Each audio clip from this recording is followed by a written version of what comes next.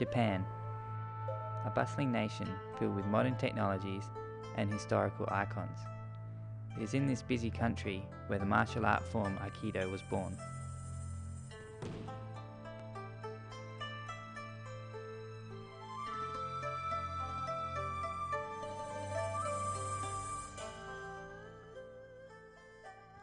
We are here to meet with Gianni Zandel to find out a little about Aikido.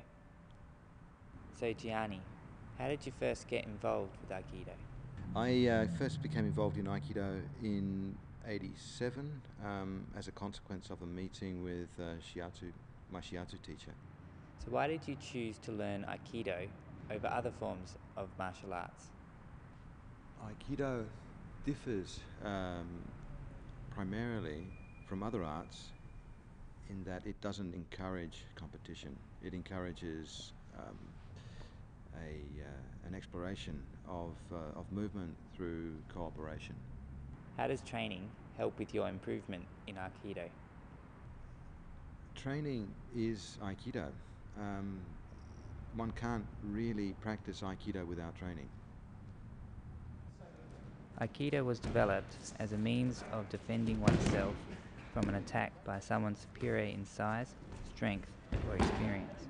An Aikidoist learns techniques that use the attacker's own force against them.